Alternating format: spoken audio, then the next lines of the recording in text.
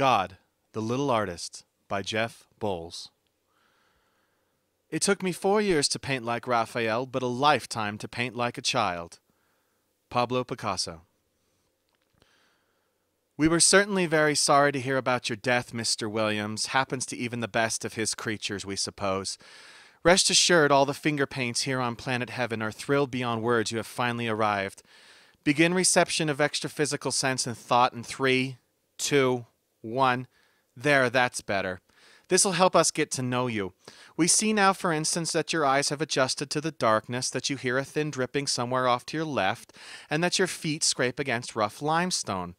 Understand, we finger paints have witnessed just about everything there is to see. Finger paints, yes. That's what we are. Self-aware creation endowing finger paints. We dribble from a pinhole wound in God's lower back, right at the base of his spine. Whenever it's time for him to paint, he scoops us up and lets out a giggle, a deified, bloody, technicolor spinal tap. We wish you to know he's been expecting you for quite some time, sitting cross-legged here in his cavern deep below the cliff face high, using his brittle fingers to paint portraits of your existence. "Yay!" he often exclaims. "Colors time! Colors time!" Few things get him so excited, save perhaps milk and cookies and his favorite Saturday morning animatia. Look, here's the painting he calls Puppy, and there's the one entitled First Time with a Lady. Notice the lack of definition, of sharpness and lucidity. Sublime, isn't it? Weren't you an art history major? We're great lovers of art ourselves. In these paintings, Mr. Williams, if you don't mind our interpretation too terribly, you aren't so much man but concept, of simple lines, basic shapes, of any color that can exist in a rainbow of perfectly aligned moons and stars. You approach God slowly, reverentially, overwhelmed, completely unsure of yourself in a thing so magnanimous as immeasurable love. You suddenly have visions of burning bushes and burning Sodom and Savior children left to die on crosses for the salvation of all. He spots you in an instant. His smile is broad and toothless. "Sorry, Daddy," he says, eyes wide beneath bushy peacock feather brows. "I accidentally spilled juice all over taking too many prescription pills." Taking too many prescription pills, of course, is the one he painted just the other day, after you'd passed out on the couch. Stop dreaming, stop being much of anything. God is ancient looking and his paint stains all around his lips. He sits on the cavern floor, naked as the day he willed himself into being. He reaches for the painting in question, holds it up for you to see. Yeah, completely ruined. The image of you, eyes rolled into your head, slobber trailing from your mouth, transcendentally post-Picassian though it may be, looks vaguely like a melting meat puppet minus the hand up the meat hole. It's like Salvador Dali, but without the clocks. When God says he spilled juice all over it, he means this rather literally. He drinks a lot of juice, apple juice to be precise, not wino, weijin, or the more aptly dubbed Jesus juice. God cannot imbibe the red or white stuff. After all, he's got the mind of a child. "Daddy," he says, "there's something I need to ask you. Come closer." You lean in closer. "No, Daddy, closer, closer." You get down on one knee, and you lean into his cracked, peeled wallpaper lips. "You love me, Daddy?" he whispers. You nod.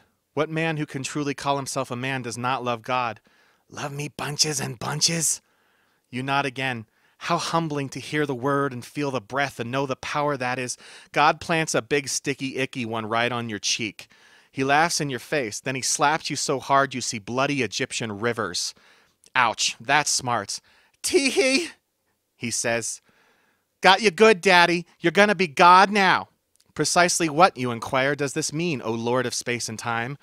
"Pretend I'm a baby, Daddy. Change me. Baby needs changing. Change me, Daddy. Change me." And what, O Lord of space and time, you query, shall be the object, function, and product of the change? For in changing God does not man, nay, does not the universe cease to exist in his glorious image? "Huh?" says God. You huff and shout, "What the hell do you mean baby needs changing?" And then God starts to cry. "Aw, look at him. You made God cry. Aw, look at him all naked and cold and old and cross-legged and bawling his eyes out. With his naked old soul and his naked old heart all torn to pieces, tears and snot stream from every hole tears and snot are apt to stream from. We hope you're happy now. We really hope you are. You coo at God, and then you pat his back and scoop him up into your arms. because you're desperate and just feel like such a jerk. You never had any children, never had any grandfathers either. Leastways, you never had any grandfathers who acted like the children you and your wife never managed. Well, at least you say you're sorry. Lord of mercy, you are so, so sorry. You never meant to yell at him. You love God. You love him just as much as you loved your wife and your sister and your mom and your dog and your... But God, he is hurt. He pushes you away and screams at the top of his lungs, "I'm dying, Daddy. I'm gonna die real soon. I bleed each time I paint." What does he mean by this? God shakes his head and frowns. He draws his fingers to his back, winces as he touches them to skin. He holds them up for you to see. Color. True and everlasting color. No kind of blood you've ever seen. You find us both horrible and enchanting. It's like Edvard Munch, only you try hard not to scream. I've been painting so long, God says, so really, really long. I've been painting all of you. You know what's going to happen when there's no more blood to bleed? He's going to die. He's going to die? Holy hell, you bite your lip and start to panic. He's going to die? You run a hand through your hair. God can't die. Holy hell, God can't die, can he? You pose to him this very question. He sighs, and though he looks even sadder and more impossibly frail than before, the tears stop flowing. I can, he says, yep, and I'm real sad too. So you're going to be God now, Daddy. I slapped you good. So now you got God power. I made my daddy special. When I was painting your pictures, I made sure to concentrate real hard. Enough with this daddy business. What does God need a daddy for? The creator of all that is infinite and everlasting can never, metaphysically speaking, create that which is, by act of temporal creation alone, both a beginning and an ending to his own existence. Can he? Perplexed, unnerved, you find you only have the strength to ask him this. Why did God cross the road? He shrugs. Probably 'cause the big kids was chasing him again. God is dying in your arms, Mr. Williams. Right here, right now. We can feel him slipping away, death of fatal pressure building inside his spine. Recreation, such as painting pictures, is widely known to relieve pressure, and spinal taps are good too. He's asked to die outside, far from his dank, dark cavern, because, as he says, the 29 moons of planet heaven remind him of his favorite spaceman animatia. The monstrous towering cliffs of his river basin rise high and immeasurable all around you. The sky is a deep, ruddy purple, the grass a fine, silky blue. Colors abound. In your nose. You smell the colors of the universe on the tip of your tongue. Taste the colors of an endless dream. Smells like burnt cherry wood. Tastes like paint. Because even though you had no children, Mr. Williams, you were a child once, and you know what paint tastes like. Because children eat it, and eat glue, and paper, and God dying in your arms. If only you could eat paint and love it like you once did. God's breathing is heavy, labored. His lips are pulled back over his teeth, mule and horse-like. Does the body of God go to waste before the end? Daddy, he says. His voice cracks and splinters. Daddy, come closer. You lean in. No, Daddy, closer. Please, closer. You draw his body into yours, and you press your face in so close you can smell his breath. Don't worry, Daddy, he says. I ain't gonna slap you again. Well, that's a relief. I should, though, 'cause it'd be real funny. No, Lord, you say. Please don't. He nods meekly. Kay. Daddy? Yes? Daddy? Daddy? What is it, O Lord of space and time? Don't forget, ladies wear dresses.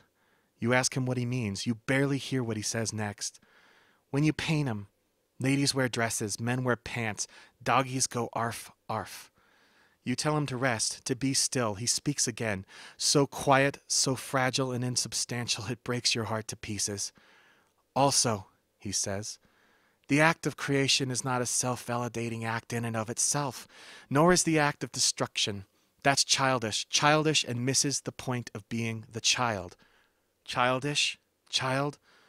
Why is it he suddenly doesn't sound like a child anymore? Wonder, he says, wonder, and one final time, wonder. In all that you do, my son, wonder.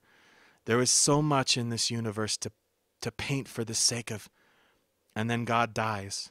No great final gasp, no moaning or earthly laments or anything so substantial that you think, yes, That's it. That is the end.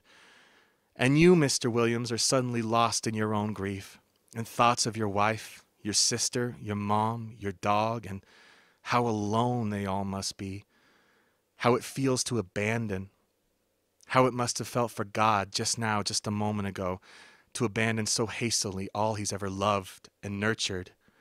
And now he's dead, and in death so placid he may as well have drifted away, a newly winged thing, to paint pictures on the 29 moons of planet heaven, so peaceful and serene, except that the very next instant his body explodes. Pressure in the spine, explosion, detonation, we come hurtling out. 1,000,000,000,000 gallons of paint splatter planet heaven and splatter you and splatter the universe beyond. Build up, relief, our viscous fluid minds have blown out wide and interstellar. It's like Jackson Pollock, only messier. Red, green, blue, yellow, an infinite palette besides. We fill you up, fill you in, blood out, and you know such beauteous things, such things no mere man could ever know. Is this what it means to be at the center of all places and times? You reach 2 fingers to your back and wince from the pain. Bring those fingers to your open mouth and lick them. Oh, you think, maybe I still love to eat paint after all.